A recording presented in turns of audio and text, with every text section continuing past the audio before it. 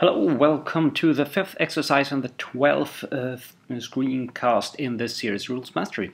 This is the suggested solution for how to give points to people who write content that other people like. So that means if I click this like button, then some points should go to this test2 user. And we should award 2 points for each like click to someone, and that's, well, this is a pretty straightforward exercise, so I'm not going to talk very much about it. We have all the necessary events and data and so on available, so we can just go on and do this. And to do this, I will use a new reaction rule. Here is my list of reaction rules, and I can add a new one, add new rule. And the most important thing here for when adding new reaction rules is this react on event thing that tells rules which Drupal hook this event should react on. Somewhere along the page execution cycle, a hook might get invoked, and then this reaction rule will be invoked. And the flag module here provides a number of events. One of them is a node has been flagged under like. That's the one we want to use. So let's give this a name as well. Drupal points for likes. For being liked is probably better, because it's the liked user that is awarded points. Let's give this my standard Drupal tag here. Well, rules tag for Drupal points, so I can keep track of them. And save. And here we could add some conditions saying that we should only award a user with points if for the first 3 likes or first 5 likes or something. I'm not going to do that, but I'm going to show you that it's possible. If I add a condition here, I could use a data comparison, and I'm pretty sure that there is flag here. No. I thought we had the number of maybe it's here, the number of flags on it. Flag count. No, it's not here. Okay, I might be wrong. Well, anyways, I didn't want to add this, so I'm just confusing you. Sorry. And a node has been flagged under like. No conditions, but we're going to add an action here. And we will use the component that we created some time ago, exercise 3, award Drupal points. So I select this one. Which user do I want to award with Drupal points? Well, we have here the flagged node, and we have the author of the flagged node when we drill down into this node. We could drill further down here into other parts of this object, but we're stopping at this flagged node author.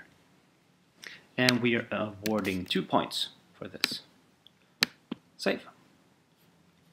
Cool, and that's it. This will give, well, this is almost it. This will give 2 points to the test2 user when I like this. Let's click here and reload. We should see, yep, the test2 user now has 19 Drupal points. If I stop liking it and liking it again, we have 21 points on the test2 user. And this is not really the behavior that we want, so we want to have another reaction rule that subtracts 2 points when you stop liking something. So let's add that one as well. Going back here into rules, now we can actually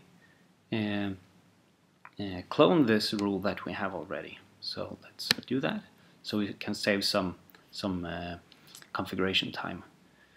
Drupal points for being for stop being liked, something like that. Save changes. A node has been flagged under like. Let's add a new event here.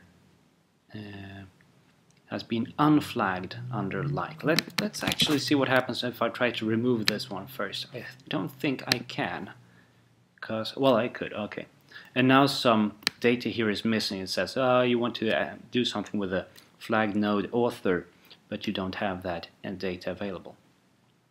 So I'm adding a new event and I'm going to use this node has been unflagged under like and add. And now it works again because we have the exact same data provided by this event as we had before. So let's edit this rule set, well, this component here, and add -2 points to the user when we stop liking a piece of content. So let's see here. The test user has 21 points now. If I stop liking this, the test2 user now has 19 Drupal points. And that's it. Liking and stopping to like content awards users with points. We will see in the next screencast how you can do this and award points to the person liking something, clicking this like flag.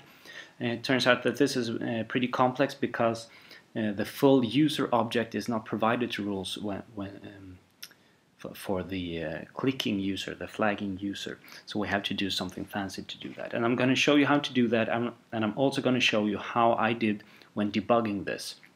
So you can perhaps learn something from that when you debug rules configuration yourself. But this is it for now. See you in the next exercise. Bye.